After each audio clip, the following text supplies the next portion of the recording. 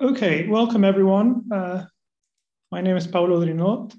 I'm going to be chairing this evening's lecture, which is the Leverhulme Trust Visiting Professor lecture that Ricardo López-Pedreros has kindly agreed to give. So I will introduce the speaker very briefly and then hand over to him. I think he will speak for about 40 minutes, 45 minutes, or something like that. And then there'll be time for a Q&A session, which I will chair. At that point, if you have a question, either use the raise hand function, or if you prefer, write your question in the chat. Okay, so it's a real pleasure to introduce Professor Ricardo López-Pedreros, who is a professor of history at Western Washington University and currently Leverhulme Trust visiting professor at the UCL Institute of the Americas. During his stay at UCL, Ricardo has taught a course on the history of neoliberalism in Latin America and undertaken research for a number of different projects, including the research that he's going to be talking about today. Ricardo is the author of Makers of Democracy, A Transnational History of the Middle Classes in Colombia, published by Duke University Press in 2019.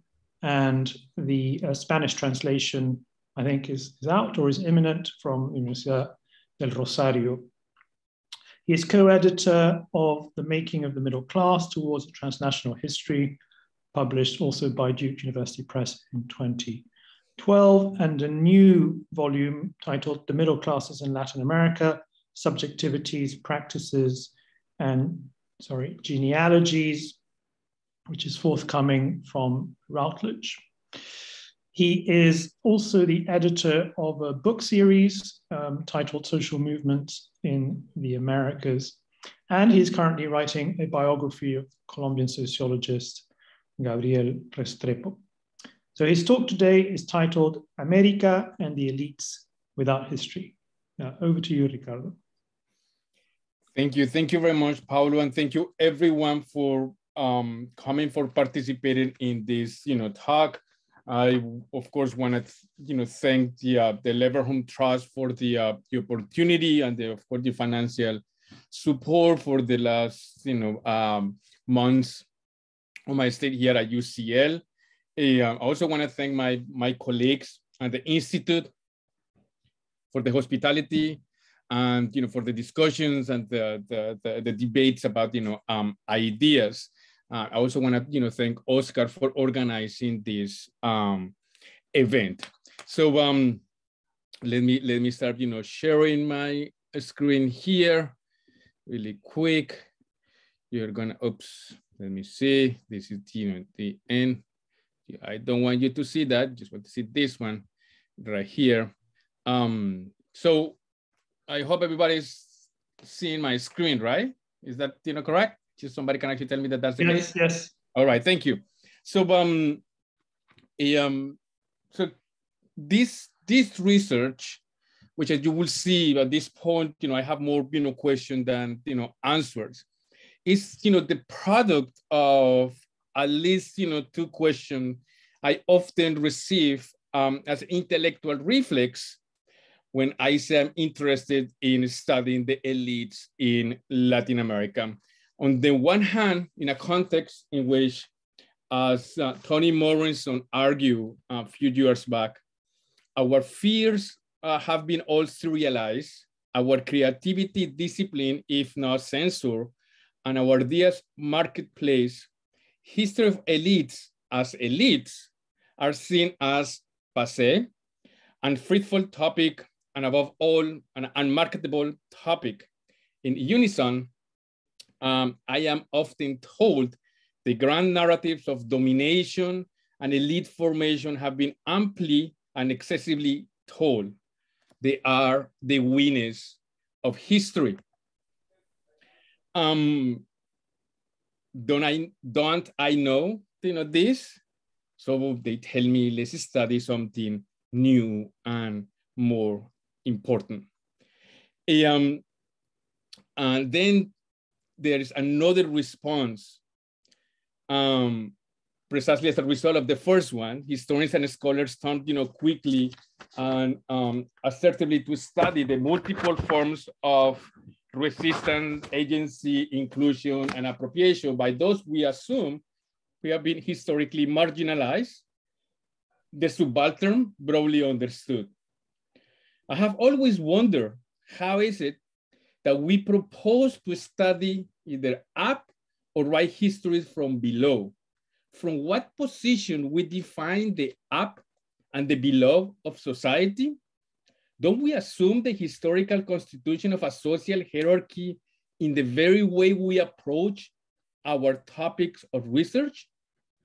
Is it perhaps that because we scholars enjoy a hierarchical distribution of class privilege that invite us in an unconscious way, I'm sure, to take the scripts of domination for granted? Where do these unconscious defensiveness that tell us we know how domination works come from?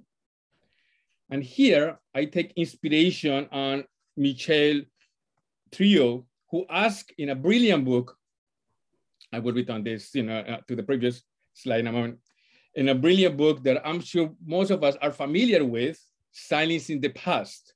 He writes, what makes some narratives, and in my case, I would add the stories about the elite, more powerful than other, or powerful enough to pass as accepted history, if not historicity itself? In this framework, we tend to assume the elites as a structure and subaltern as agency, as resistance. In the process, I would argue, domination become an abstraction. And if I want to at least, provoke today some question, is precisely, try to be more concrete about what we mean by, domination and elite, formation that we often cite and mobilize, but we seldom specify. The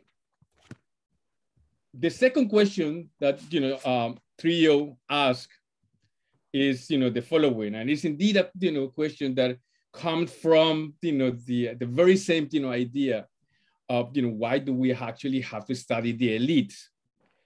He asked, the elites are the winners of history, but if history is merely told the story, if history is merely told by those who won, how did they win in the first place?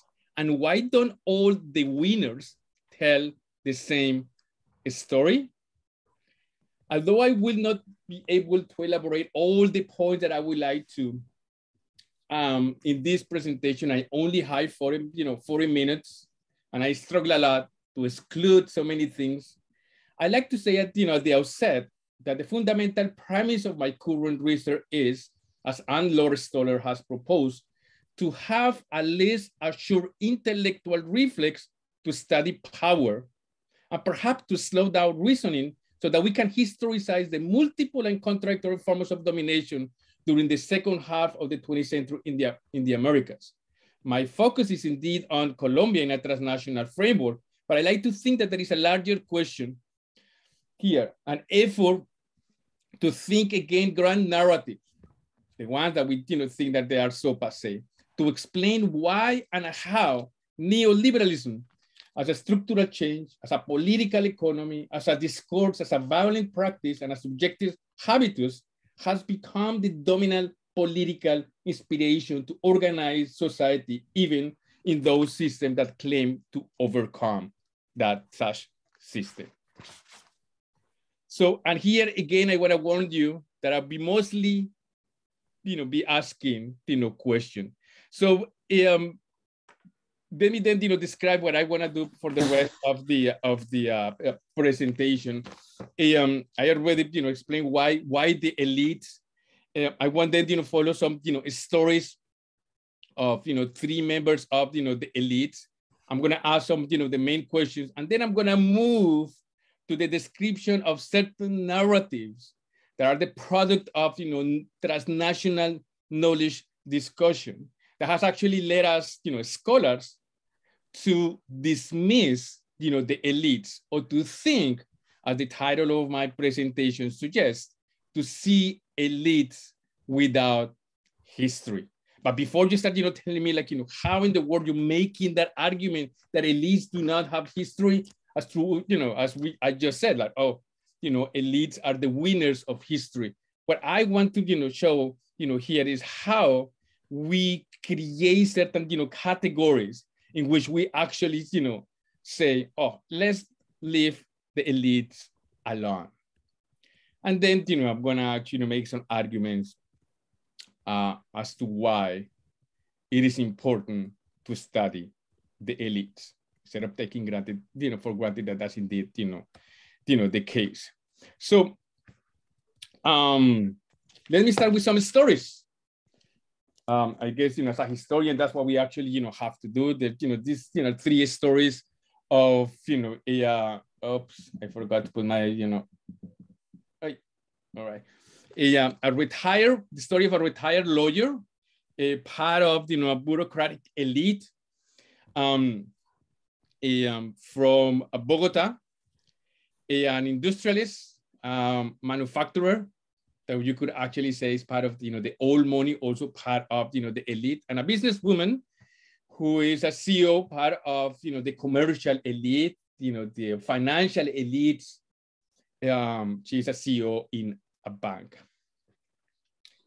In the context of a social polarization created in part by Álvaro Uribe Vélez's regime and the peace process between the FARC, the guerrilla, and the government in 2019, a political polarization that is still very much with us given what happened on Sunday. I interviewed these 3 members of the elite. They consider themselves part of the elite. There was no doubt about that was the case, although the language of the middle classes was also present, and I'd be more than happy to talk about that in a Q&A. So they say the history of Colombia is characterized by decades of endless economic possibilities and contest quest for success. Colombia, they insisted, is not, and I quote, violence, hunger, drugs, or lawlessness, but rather opportunity, economic success, and democracy. They assure me that history of Colombia was not violent at all. And if there was violence by elites, they as elites were not like that. They were different. Violence was the exception rather than the rule. They complain, in fact, that their stories had been ignored in favor of those about, and I quote, peasants, poor people, labor classes, violence, what had been bad about Colombia. In their multiple trips abroad, they recall encountering, and I yet again quote, people from foreign countries who looked surprised to see people like them, because people in other countries think all of us here in Colombia are very poor, shabby, pobretones, zarrapastrosos, wearing alpargates, sandals, which is a sign of, associated with, indigenous identity. They also say these people in other countries, particularly Europe or the United States, don't know that there are also white people in Colombia, and that Colombia is a mestizo society. They start narrating the professionals' lives, and they argue that Colombia society did not follow. Close the door. Oops.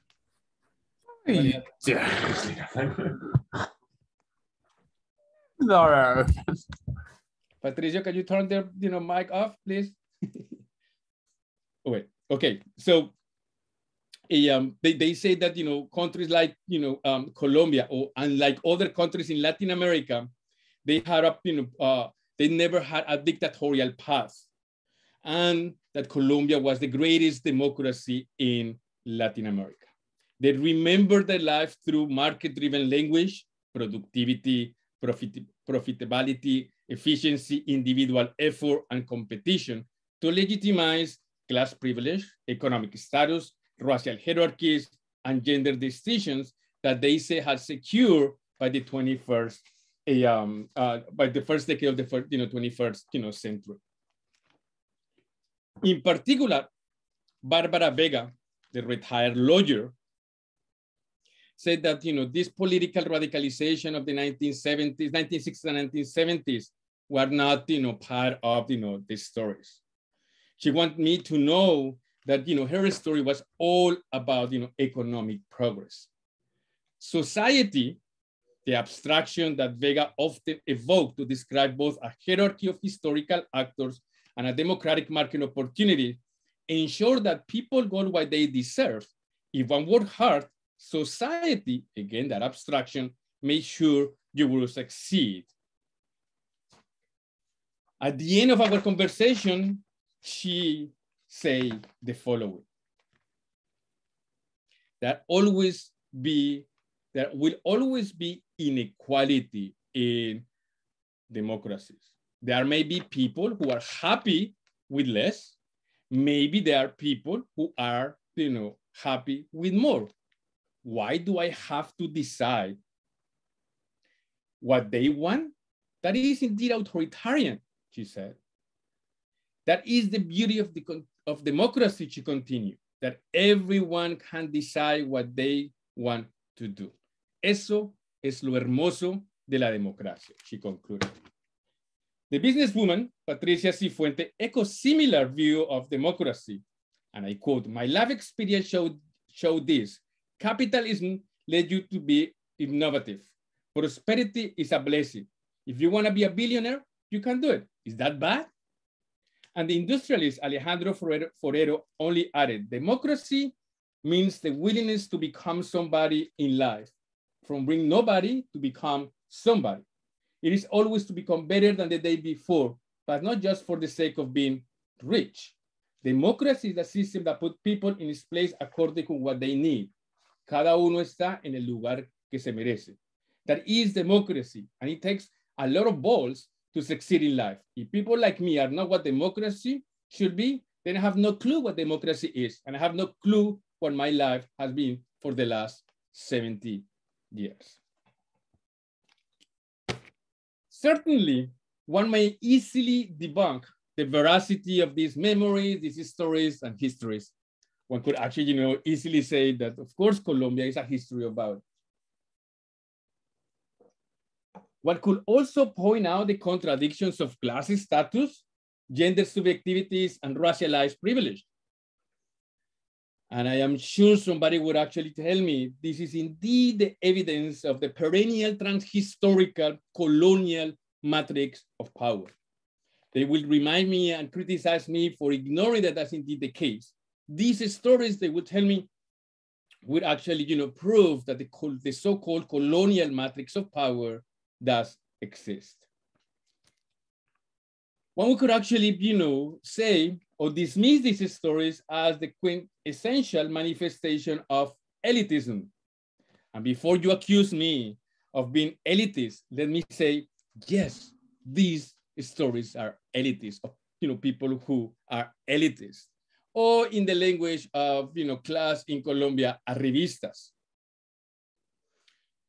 By now, there is plenty of statistical work to provide, to prove that inequalities do exist. And in fact, Colombia is one of the most unequal societies in the world. And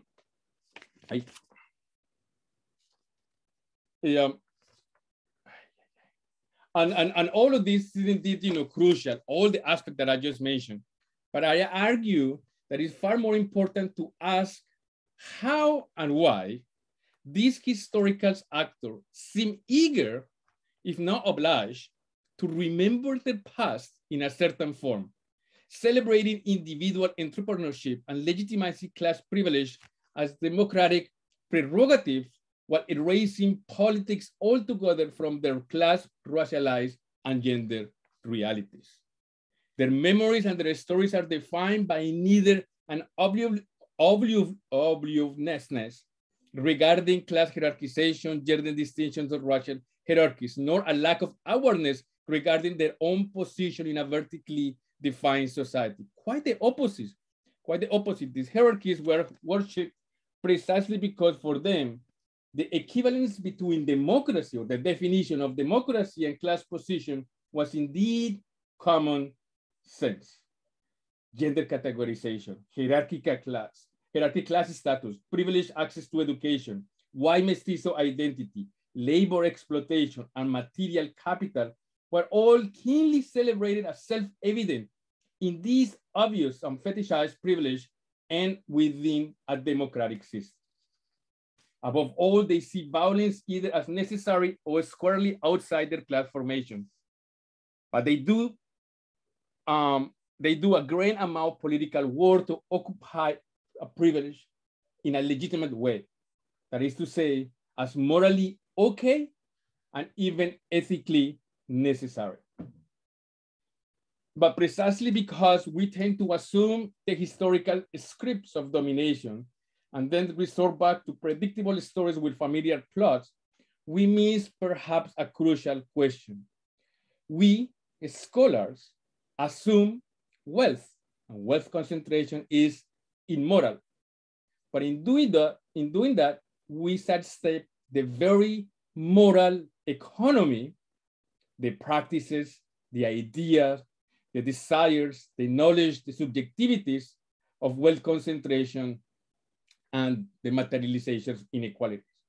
In a word, what does it mean to live in a profoundly unequal society for those who benefit the most from such inequality? What is fascinating to me is that scholars keep repeating the stories elites tell about themselves. The only difference is that the morality of the story is indeed inverted. In very simple terms, we say elites are elitist. It is a given truth. It is obvious the elites are elitist. And when we say this, we assume for the most part, we're offering a critique because such reality is immoral, unethical, elitist, and racist. Along the way, it seems to me, we take domination as a self-evident and self-referential, and thus dismiss the elite as obvious actors in the histories of privilege and equality. At the core of such argumentation, a tautological assumption perpetuates itself.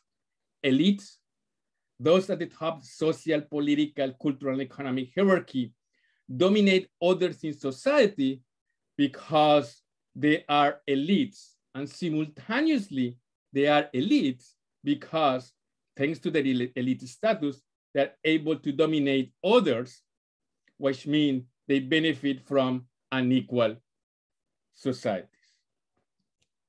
Above all, then, this is an invitation to question the continued confidence in these responses. If you don't remember anything else from this talk, remember this. My current research is an attempt to reconceptualize old, and yes, they are old and I don't care, but in the current political and global context, these are fundamental questions. If, as plenty of work have shown, elites have mostly benefited from a neoliberal political economy, how do elites legitimize, that is to say, acquire, preserve, shelter their power and privilege? In a word, how do elites become elites? How domination happens? What is the moral economy of wealth and privilege and inequality? And what does it mean to live in a democracy from an elite status that at first glance, to participate or be part of that elite and live in a democracy would actually seem is a contradiction in terms? So given that I have, time constraints here, what I want to do for the rest of, the talk here is to focus on the, what I call, the class epistemology, the product of the work done by certain academic elites to see the moralized, narratives of a hierarchized, following, three laws of savage slot, through which scholars have, let's say, sanctified a notion of the elites without history. That is to say that we know what elites do, we know what elites think, or what I just said that elites are elitist. So let me then focus on and what I'm looking to do here is not just to tell you that the study of the elites are Eurocentric and we focus only on the United States. That's not what I'm interested in. What I'm interested in is in the creation of this hierarchical savage slot. And I know that it sounds like, what are you talking about? So I need to actually offer all of these ideas, this knowledge production from the 1950s through the present, to see how that hierarchical savage slot is created, and that product of that a savage slot, the creation of that savage slot, lead us to believe that we have to leave the elites alone. All right, so then let's focus on the 1950s and 1960s. After, of course, World War II, there were some discussions of particularly a certain question that scholars, policymakers, anthropologists, sociologists, most of them at the moment, economic elites, start asking some particular questions. Among them, in this particular context of the fear, the spread of communism, decolonization, process, and different experiences in Latin America that were associated with fascism, or the association between populism and anti-democracy. All of these scholars throughout the Americas start asking questions as this: what were the most effective and appropriate ways to rule in democracy? Who was able to be effective in the arts of governing, and who should govern whom? And how should democracy look like? In this particular intellectual climate, we see then the consolidation of modernization theory. Some of these ideas were not entirely new, but I would argue in the 1950s and 1960s, they actually achieved economic status. The question is very simple. How did they see the role of elites, or what modernization theory defined as oligarchical rule?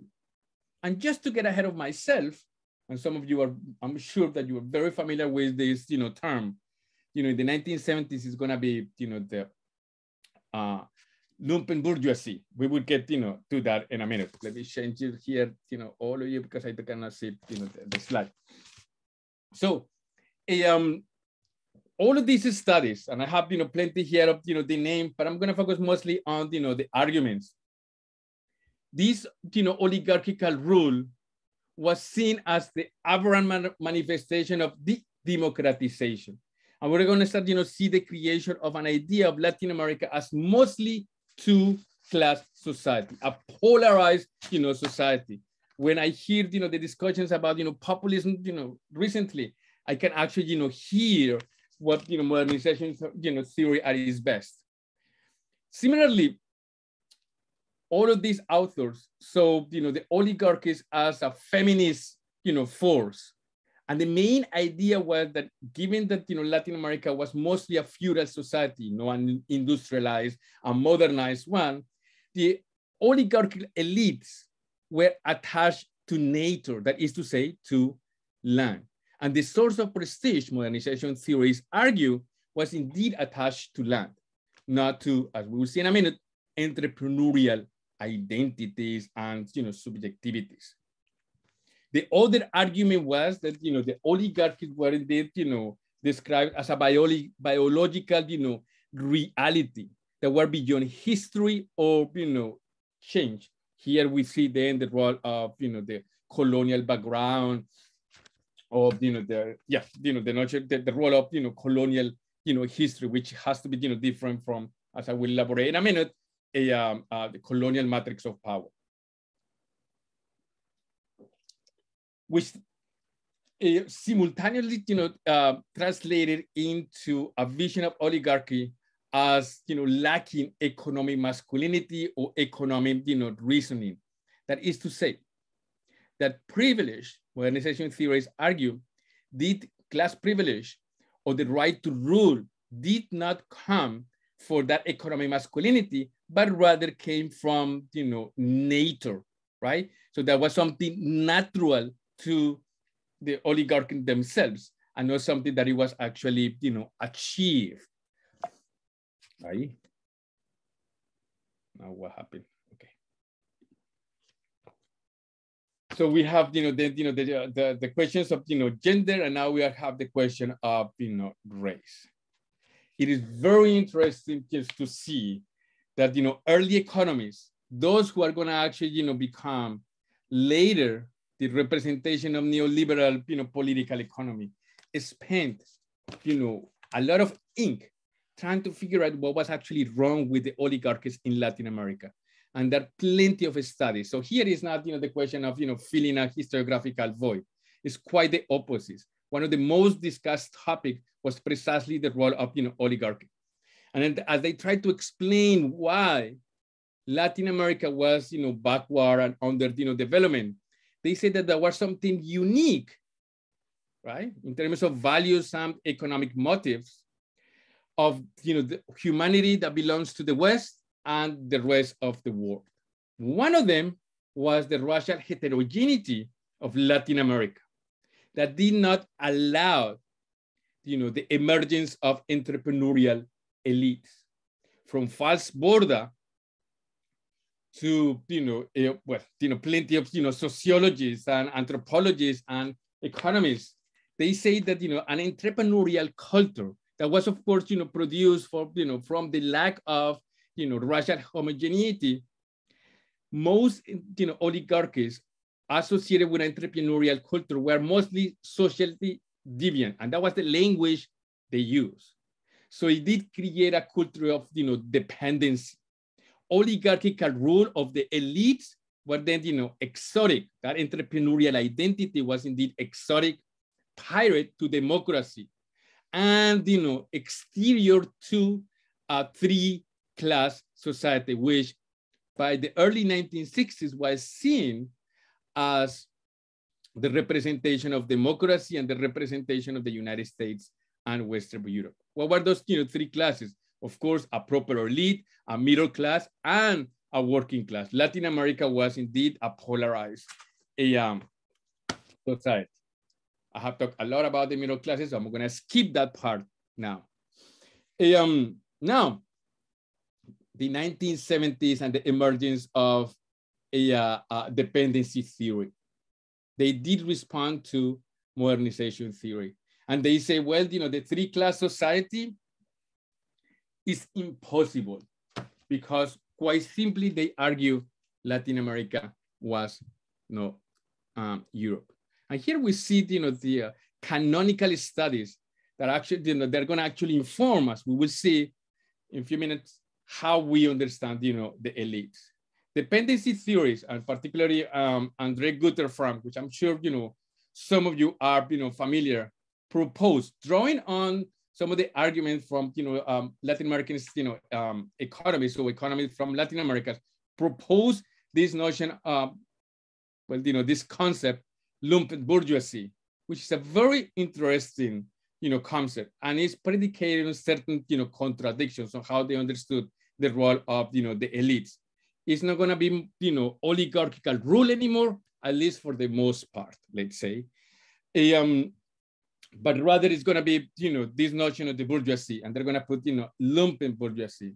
For Andre Guterfrank and others, the lumpen of lumpen bourgeoisie was the Latin, what they call the Latin American character of the bourgeoisie. So it's going to actually be, a contradiction. On the one hand, as it was the case with, the modernization theory, it was a feminist, force.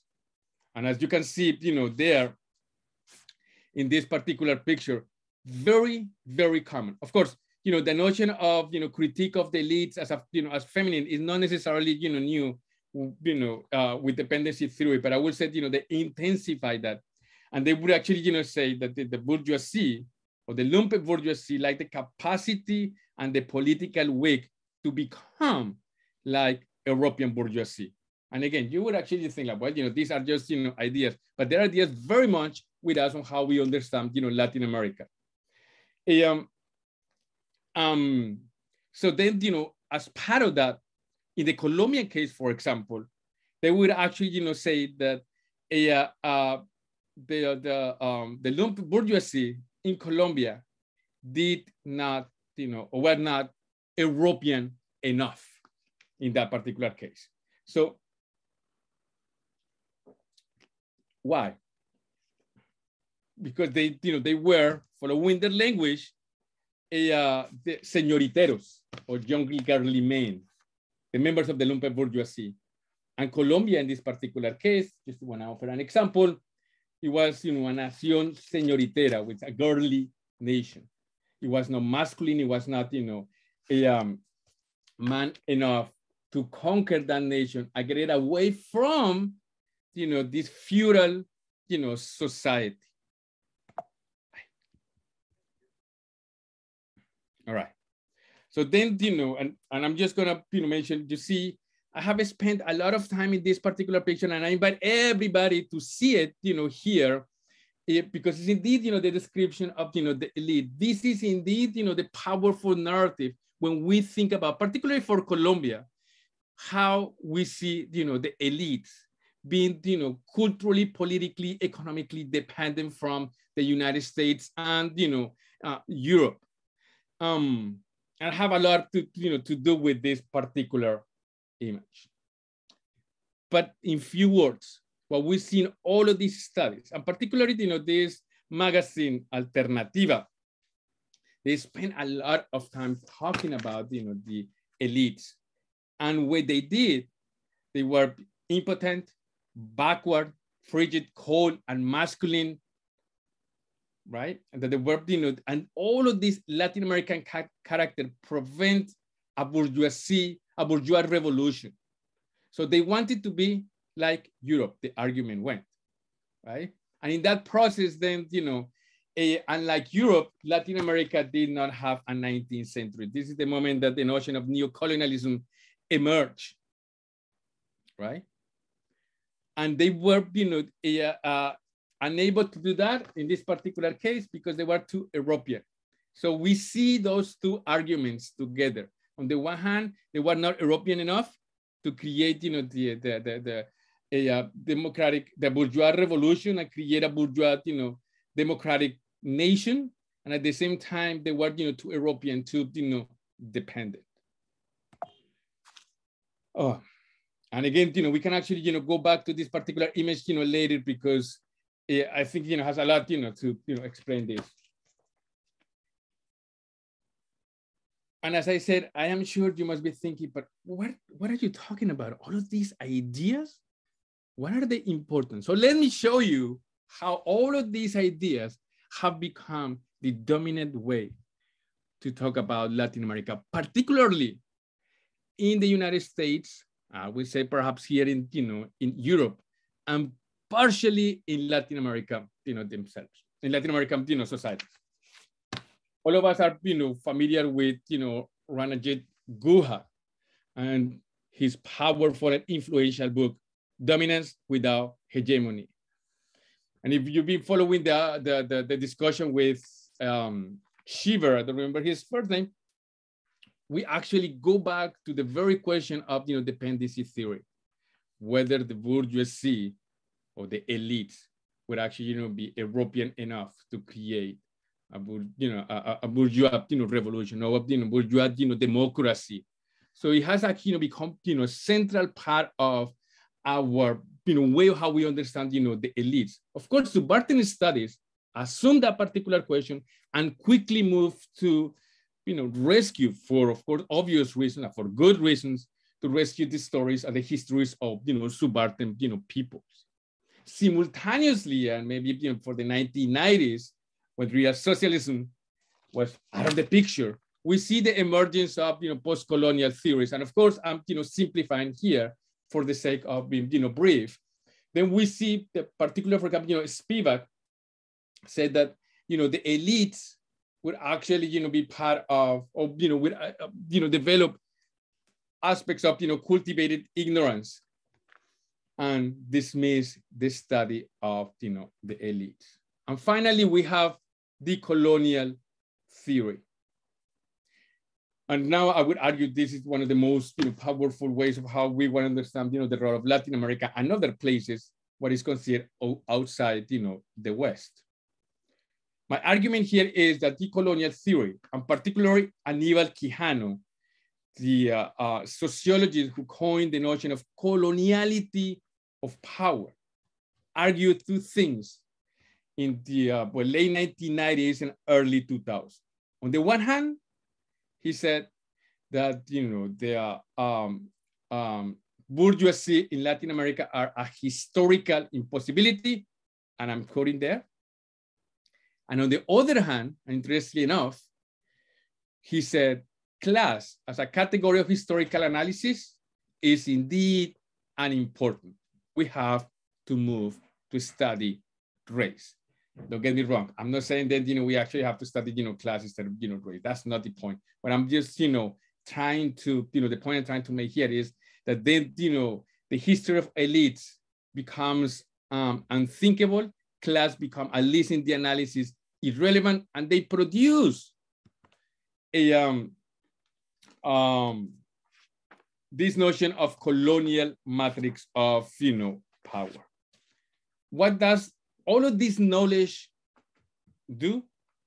At the risk of simplification, it creates a hierarchical distinction between the so-called West and the rest of the world, in which the rest of the world is portrayed, again, at risk of simplification, three savages. This is the savage slot. And I'm following here, Trio and his notion of, the savage slot.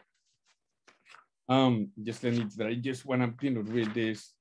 So I don't miss, this is one of the central points here. So again, at risk of simplification, we see then, a noble savage, which is characterized or composed of popular groups who are either seen as naive or powerful, that, they offer, or they, participate in systems of domination and they, exercise, agency.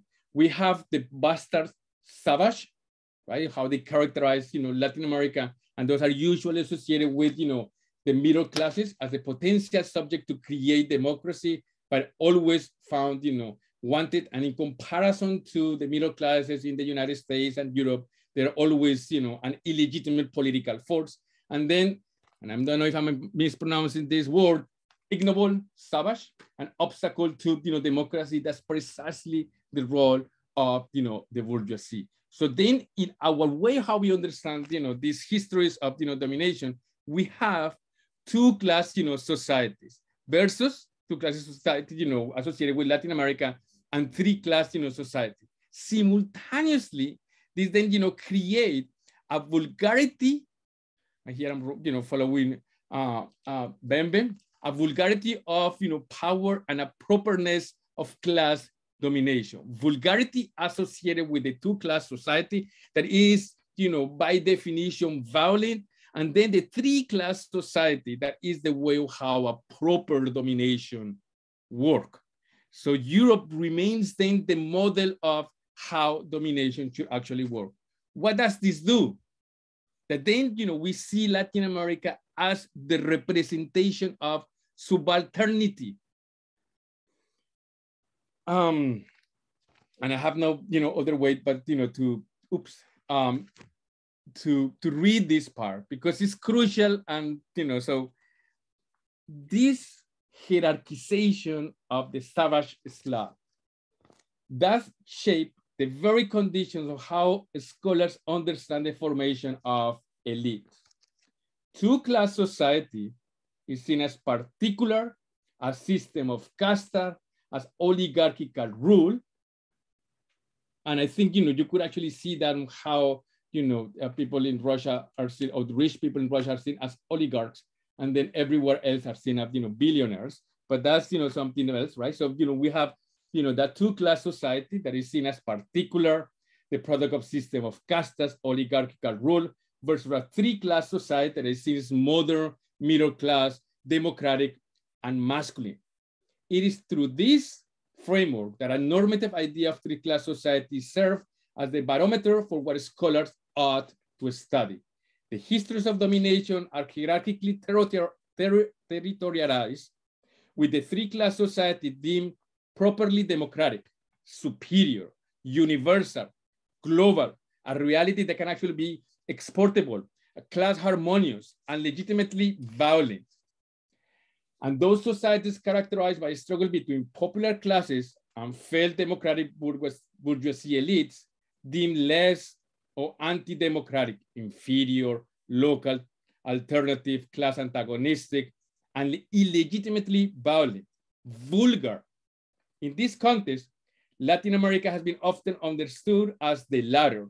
The bourgeoisie are historical as either absent or as a transnational historical failure, unable to democratize their societies, that is, make them more like United States and Europe. In the process, I argue, we have created an imperial difference between the so-called global North, the West, and a global South, the rest of the world. Okay.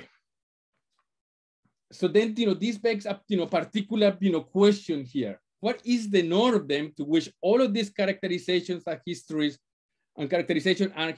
are measured against? What is the reference to a norm that can evaluate the bourgeoisie in Latin America as violent?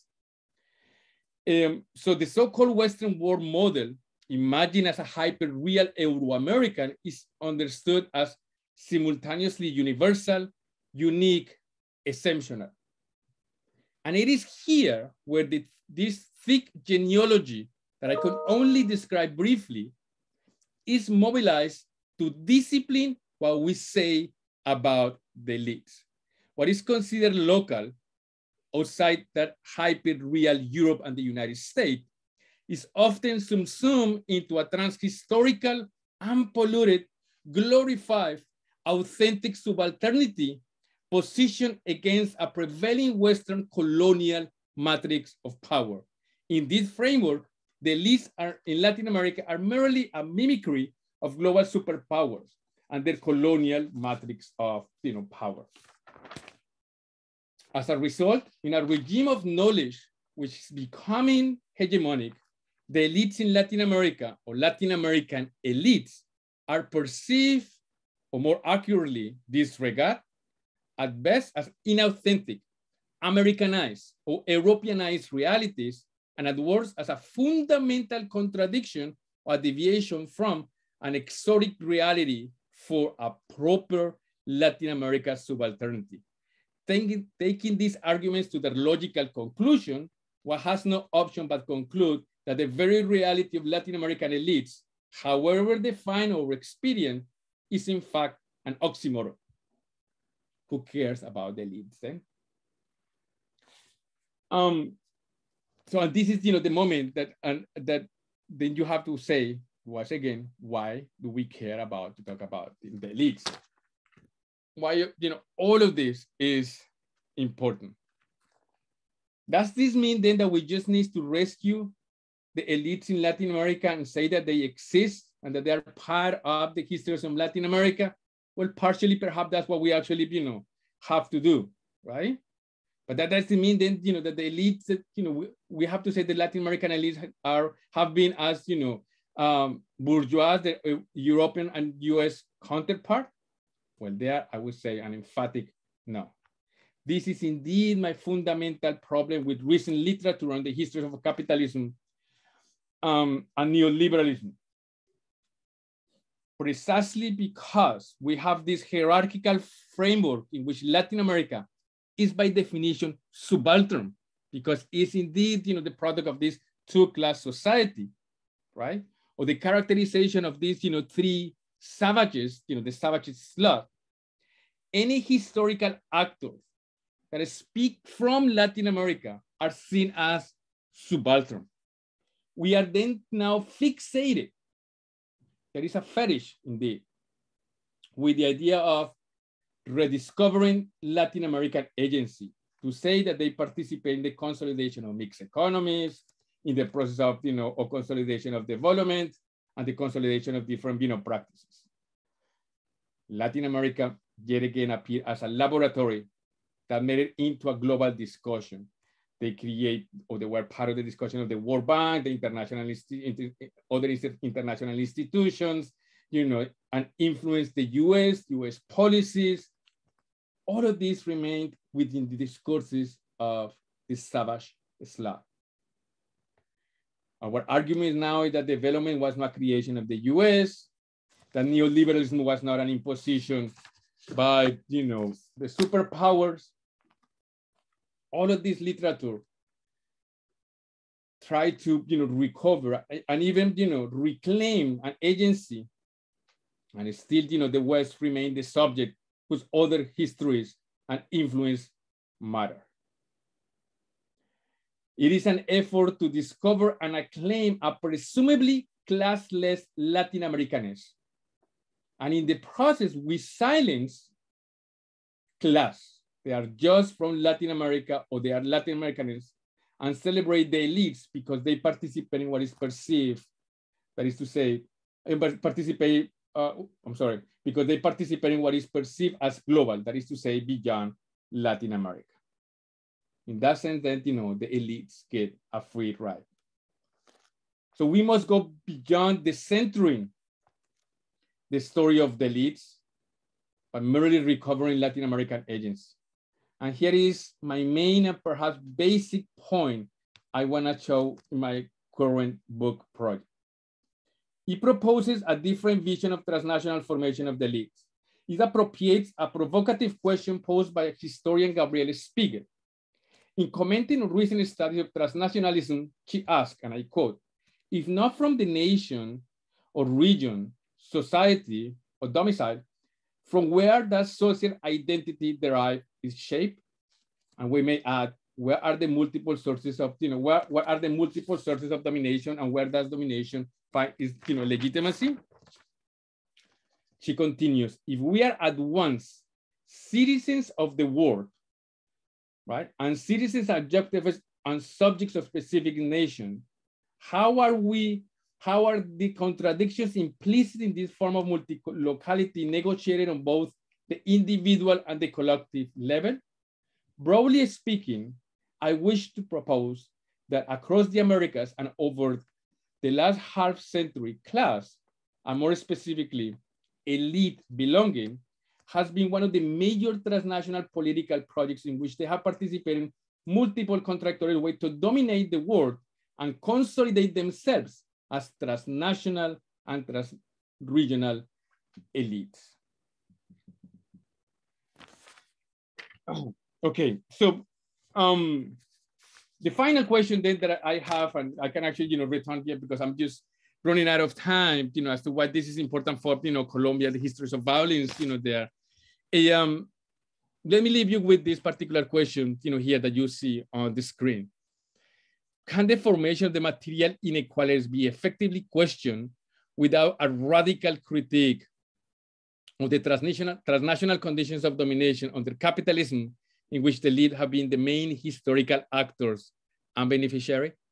If you don't, get anything from, this lecture, please remember that particular question. For me, that part is, the answer is obvious, but to show it is indeed, difficult. Thank you very much.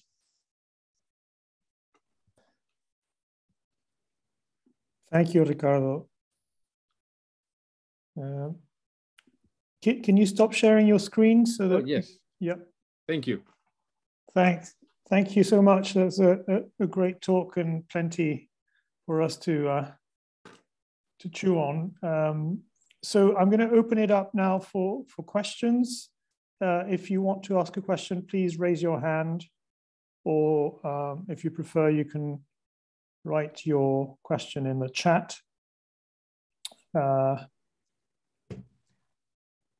Maybe while people are gathering their thoughts, I can start with a question.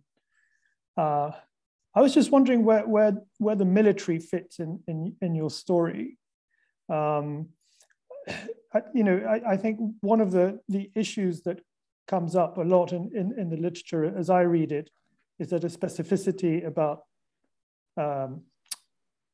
the elite or the oligarchy in Latin America is its relation with the military as a key political and historical actor that is absent in those societies with the fully formed three classes, et cetera, et cetera. Yes. And I was wondering if you factor in the military, then that also means perhaps factoring in some variations in the story you're telling, depending on the country that you're focusing on, right? Yes. So anyway, that's a very open-ended question to you. Perhaps you can just take it and see where it takes you. Oh no, definitely. I mean, and here is, of course, one of the things I'm struggling with, and it's like, part of a larger, discussion is, the fact that well, during the second half of the 20th century, which is going to be, the main part of this history of, the elites. And I did struggle, I must confess, on what to present, here. And I decided to, focus on what I just did, right? In terms of, the knowledge that shape how we understand, the elites. But the other aspect that I've been thinking about is, the question of elite formation and, democracy. And of course, here, for the sake of my argument, I could actually, say, well, the formality of having elections every 4 years in the second half of the 20th century, Colombia. But the role of, the military is very interesting because that's one of the groups that I could actually categorize as, elite of, I'm working on religious elites. I'm working on, industrial elites. I'm talking about, the financial elites and military elites. So then, you actually, see how, the military did indeed, make the effort to claim to, a notion of, democracy. So that's the moment that I, want to be able to connect to other histories of Latin America, but studying, that elite formation from, the point of view of the military. Of course, that's one part. And then, the other part is, the different ranks of, within, the military. As part of my earlier research on the middle class, is something that I couldn't include in the book, was indeed, the formation of a middle class, a military, let's say, middle class that is challenging that, elite, military, elite. I'm not sure if that's what you want to, you wanted to go, Paulo. Yes, in part, but also thinking about, I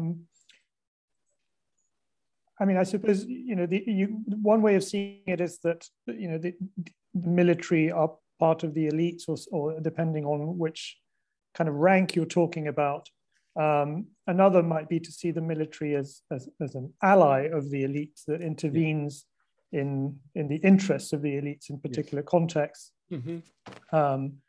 And so, there's two different ways of conceptualizing the military's relationship with the elite, either endogenous or exogenous, right? And so it's just that in your presentation that the military, which in so many different Latin American countries in the 20th century is such a key actor, seemed absent, and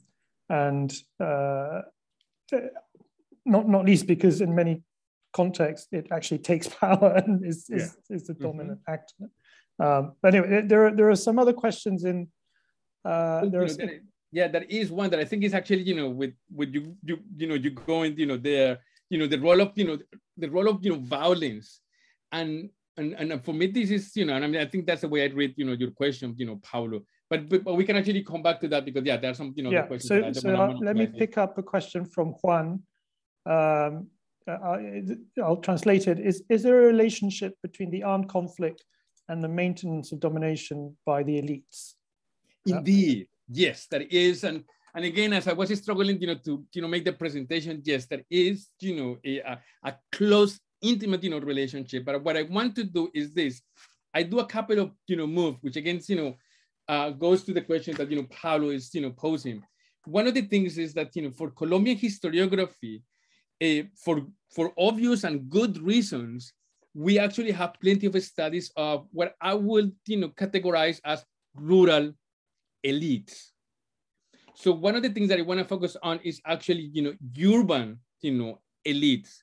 Let's think about, financial elites, industrialist, elites. And my main point that I want to, to show here is that in most of the understanding of, the political and the armed conflict, we usually see it as a reality of, rural settings. And one of the, and even, sometimes when we see, for example, the Comisión de la Verdad and, other studies, one of the main arguments is like, well, urban realities is so foreign to the question of the armed conflict because it only happens in rural settings. What I want to show is when we make that move and start, studying domination in urban societies, we then can actually see all the political implications of these forms of domination, not just to maintain the armed conflict, but actually to legitimize that form of, conflict. So my effort is, in fact, try to see, the different practices, desire, words that legitimize the forms of violence that we usually dismiss as a reality of, rural, settings.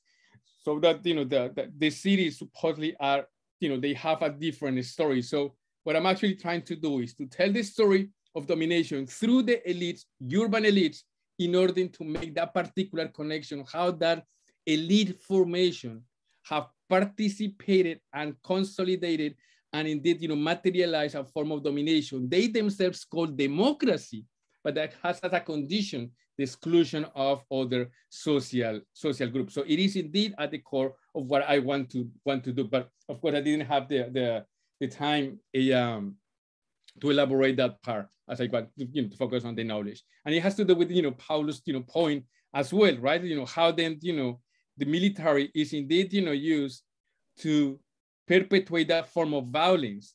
But what happens is that when we only focus on violence, that comes at a risk. I don't want to deny the role of violence and the military violence by any means. In fact, one of the things I want to show is that for the 1980s and 1990s, these forms of dominations are going to be quote unquote paramilitarized. That is to say that private forces are going to protect some form of this class interests. But I also want to see what else is there in the formation of the elites.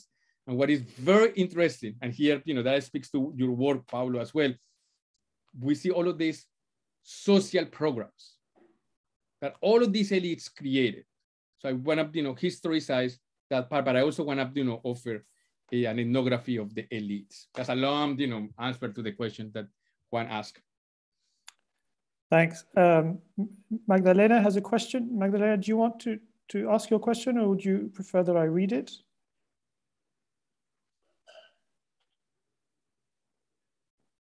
Okay. So Magdalena says, I'm specialized in Paraguayan economic and political elites. I find it difficult to define Latin American elites as a complete and homogeneous actor because they really differ from one country to the other. Yeah. In my case, Argentina, Paraguay, and Brazil, and even from one branch of production to the other, rural, financial, industrial elites, even when they turn to have international interests. How can you overcome this complexity? All right, well, my goodness, this is indeed a great question, because one of the things that things that I'm trying to criticize is that this, for example, this notion of colonial matrix of power, we definitely, what Magdalena is saying here is like we homogenize elites as elites. So I think I would answer like well, we don't necessarily have to overcome the complexity, but I would say embrace the complexity. And what I would do then is perhaps to think more critically about what we mean by class formation. So class interests, I would argue, and the multiple forms of moral economy or the moral economy of privilege and class status can be very heterogeneous. But what I have actually thus far seen is that they are heterogeneous, but they also create what we may call chains of equivalence following, Ernesto Laclau in a different way. That is to say, they don't, homogenize all the interests, but there are indeed, connections that allow them to speak as a class in terms of, political projects, in terms of how they think about the moral economy of privilege, which is a question we take for granted, precisely because we think, wealth is immoral, and then, it doesn't allow us to think about the moral economy of, privilege. So I would actually say we can work in both, both levels. On the one hand, being very, keen to describe all the, heterogeneous interests of class formation, but also try to see what is, what connect some of these, interests. And here, I'm still working on a concept that I'm not entirely sure, but it's the notion of, a hierarchical unconscious. It seems to me that, one of the things, well, for good reasons, and is that we think of, class belonging as almost as a, rational, process, but there are some unconscious elements, desires, again, moral economies that connect people as a class, even if they are not aware, of those, interests. So we can actually, work in both levels. So what I would say then is like, rather than overcoming the complexities, to embrace, the complexity. Let me give you, very briefly, a specific example. Religious elite, for example, in Colombia, they created what we call a cajas de compensación familiar. I have no idea how to translate that, but let's say it's, indeed, a social program. And they actually, did it in order to create an idea of discipline and what I call a neoliberal, subject. And those are the religious elites that at first had nothing to do with the financial elites. That is to say, those who actually created banks in the 1970s, thanks to this neoliberal, program. But that financial elite expanded labor relationships and, expanded the office as a center of labor. And there you also see then, the creation of these neoliberal subjects. So at first they have different, interests, but then, you see some connections. So perhaps we have to see those contradictions together. Thank you for that, very interesting question. Okay, thank you, Ricardo. Any other questions or comments?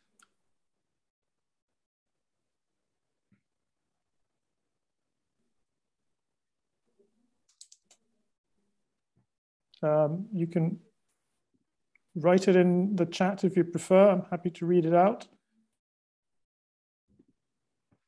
Okay, Kevin, go ahead. Ricardo, thank you very much for your presentation. You start your study in the 1950s and understand why, for manageability purposes, that's reasonable. But many of the elites that you're probably talking about have much older roots. Oh, yeah. These are all conquest societies in the Western Hemisphere. So what do you take as the legacy running into the period that you focus on? Well, it is. Thank you, Kevin. Thank you for the, that question. As I said, as I want to do a little, two basic things. On the one hand is, this ethnography of, the elites.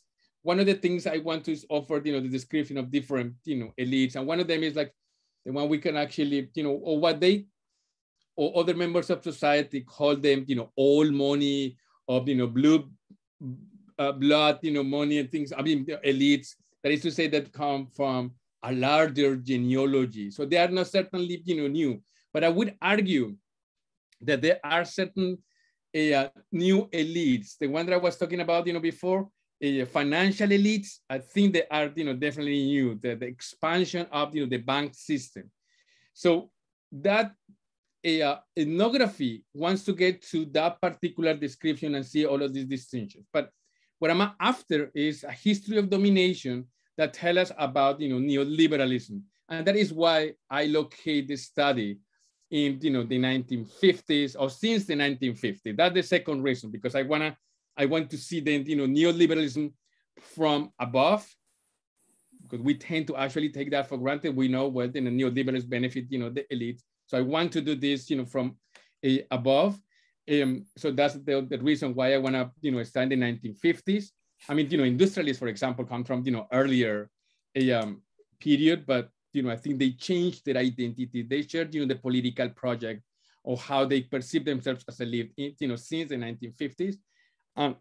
The third reason, well, I have to say, just because I want to be a little bit more, make the project a little bit more, doable, Kevin, because otherwise it becomes, way beyond that. So, it's a little bit, arbitrary on my part to say, well, let's start the 1950s. But the most important reason is, because I want to tell a history of neoliberalism there. But I need to actually make up the book a little bit, doable in that sense. Yeah, of course. Thank you, Kevin. Thank you. Yuri, do you want to ask your question? Yes. Hi. Hi. My name is Yuri Gama. I'm a PhD student, PhD candidate at UMass Amherst. Abel, thank you very much for your presentation. That was very interesting and captivating. My research is related to, I'm studying the authorities and elites mass investment in affordable housing in Brazil, more specifically in Northeast Brazil. And what I've noticed was that it doesn't matter the party and it doesn't matter the kind of politician that was in power throughout the 20th century. Elites and politicians, authorities in general, and that involves like the experts, they were connected and highly focused on investing time, money, expertise, and knowledge, and sometimes communicating transnationally with diplomats traveling from Colombia to the US to Brazil, in pretty much providing housing, cheap housing for the workers, for the working class. Mm-hmm. And in somewhat that involved, although sometimes with the intention of promoting some sort of like an economy focused on mortgages and loans, it was also a way of, growing and solidifying the state. So it was like, one way you see like, okay, let's kind of privatize, make the economy more towards markets and whatsoever.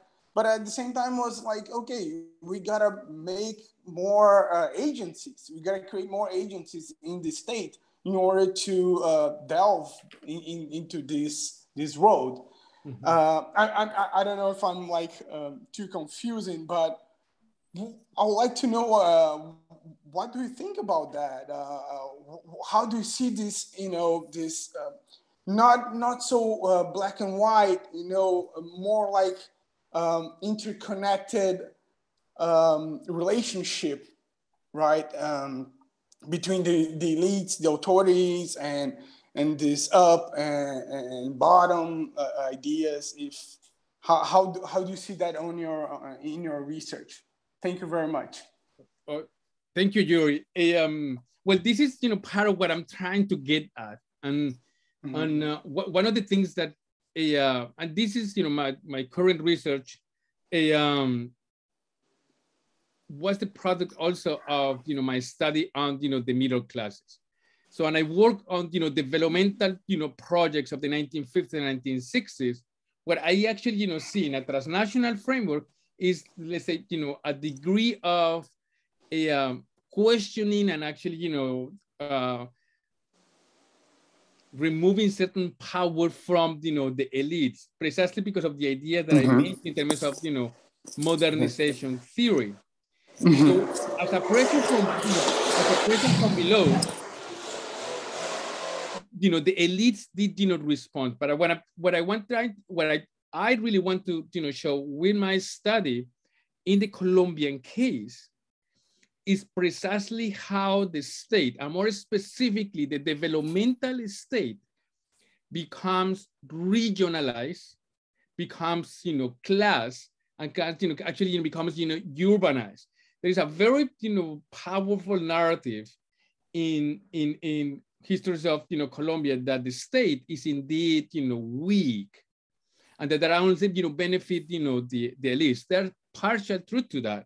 But what I want, you know, to show then is the problem is not just that the state is weak, because when we say that, we, you know, reproduce arguments by, you know, paramilitary groups who would actually say, well, the state is weak, and, you know, we actually have to exert, you know, violence and everything else.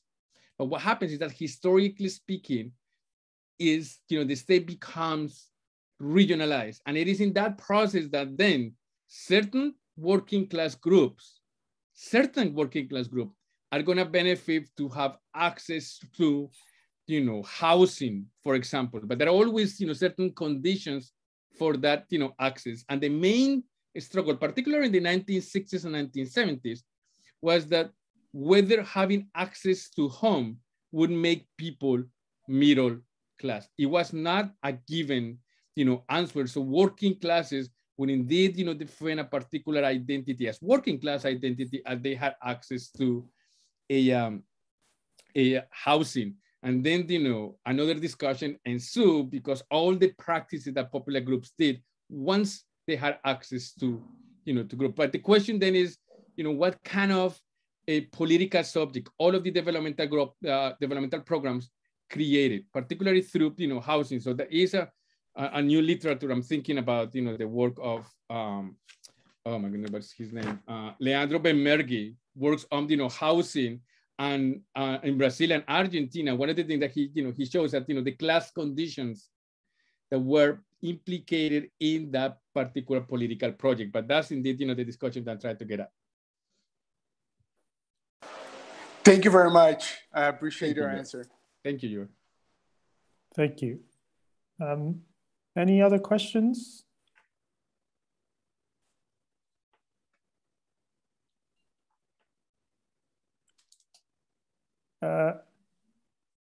Well, maybe I can ask a second question if that's allowed.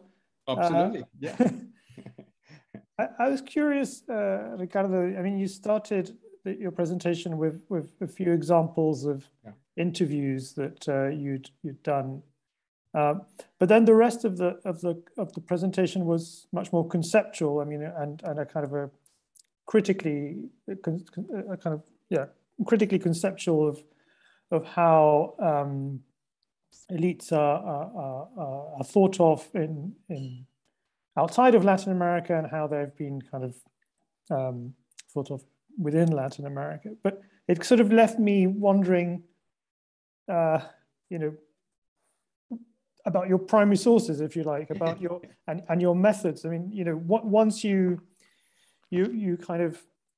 settle on how you are going to approach the study of the elites, and I think we got an idea of where you're going with that. What actually are you going to do? I mean, is it more of these interviews with these, you know, CEOs of banks? The images seem to suggest that you were also looking at kind of a discursive element through, you know, visual representation and so forth. But can you tell us a bit more about, you know, I guess the mechanics of the research that you're doing, rather than the concepts? Okay, definitely. I mean, one of the things I would say is that, you know, my interest in terms of, you know, the conceptual, you know, part is because, you know, I mean, it's like, you know, that I really want to, you know, see that the problem, of course, is not that we haven't studied, you know, the elite. That's what we've been, you know, talking about. Now, you know, for more of the, you know, methodological, you know, question, it's been, you know, rather, you know, difficult, because given that, you know, what we now, you know, assume, for example, in terms of doing ethnographic work, which is going to be a central part. And that ethnographic work means interviews, right? Life stories. But that actually, you know, brings the question of, you know, the ethical, you know, questions of how you, you know, approach, you know, the person who you are actually, you know, talking about. But that is going to be, you know, a central part. It's going to be, an ethnographic work. But that ethnographic part will also have, a main part of, the publications by elites. And here is that, that conceptual part becomes, central to the story of, the elites. And what I mean by this is that, yes, elites are quite, quote unquote, very private in terms of what, they want to be, in terms of how they protect their privilege and status. And yet, precisely because they want to show who they are, there is plenty of, biographies, paid biographies, or autobiographies. So I've been reading some of, them, and there you would actually see how they legitimize their, what I call the right to rule and dominate. So that's going to be a central part, reading, biographies and, anti-biographies. Similarly, I also, see all the publications by these groups, what we call, gremios in Colombia. Plenty of, material on that, front. Again, just to see what kind of policies they're envisioning, what kind of political project, how they justify, violence, how they support or reject certain, policies. So that's going to be, the other part. But then, what I also want to do is to enter into the labor spaces that this elite, created. To go back to Yuri's question, for example, SENA, which is, a major educational program of the 1950s, actually, part of the dictatorship of Rojas Pinilla, and see how they envision that particular, project, what, how they, professionalize a working class, how they open up other, job opportunities, and what happened with those, opportunities, those opportunities once they became, available. And I want to do that with, all the different, elite groups, religious elites, bureaucrats, technocrats, financial elites, and industrialists. I want to do with all of this in order to offer what we may call a thick ethnography of elite formation. But then, the second part is the, let's say, the relational, part. That is to say, how did the elite struggle with other groups? As I said earlier, one of the main, interests on the elites came from, from the fact that the middle classes became the representation of this three-class society, the representation of, democracy. How did, elites respond to that particular empowerment of, the middle classes as the representation of, democracy? And in order to answer that, then, I need to actually, see the class struggle through all of these, methodologies that I just, described. Great, thank you. Okay, well, if there are no more questions, I think we can stop there. Thank you all for joining us this evening. And thank you especially to Ricardo for his very stimulating presentation. And there's a lot to look forward to in this project. So yes, thank you all. And I'll leave the last word to you, Ricardo, if you want to say anything. Well, no, thank you. Thank you very much. And, we'll see where we go, here, because studying the elites, and so many of you know, is indeed, difficult because of the assumptions I talk about, but also because, it shifts the way how we, we do in terms of, methodology. So yeah, I'll keep working on this, and then, we'll see where we go. Thank you. Great. Thank you, Ricardo. And thanks to everyone. Okay. Thank you, everyone.